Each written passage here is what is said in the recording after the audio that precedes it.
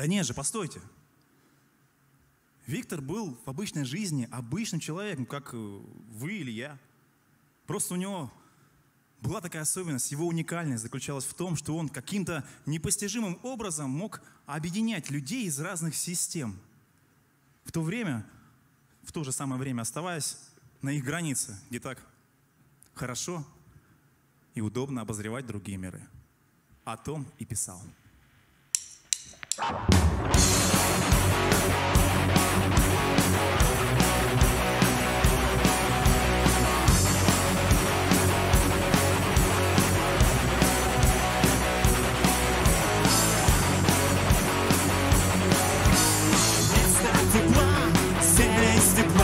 Вместо огня дым, и сетки календаря выплачен день.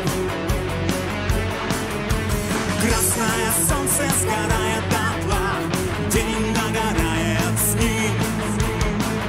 На пылающий город падает день. Перемен требуют наши сердца. Перемен требуют наши глаза. Наши смехи, наши слезах и пульсации вен. Перемен, мы ждем перемен.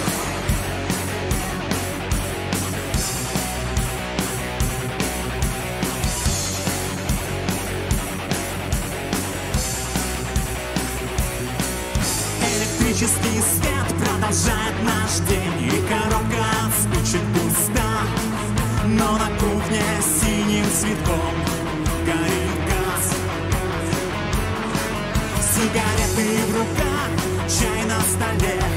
Эта схема проста, и больше нет ничего, все находится в нас. Перемен требуют наши сердца. Перемен требуют наши глаза. Наши смехи, наши слезах и пульсации вен. Перемен, мы ждем перемен.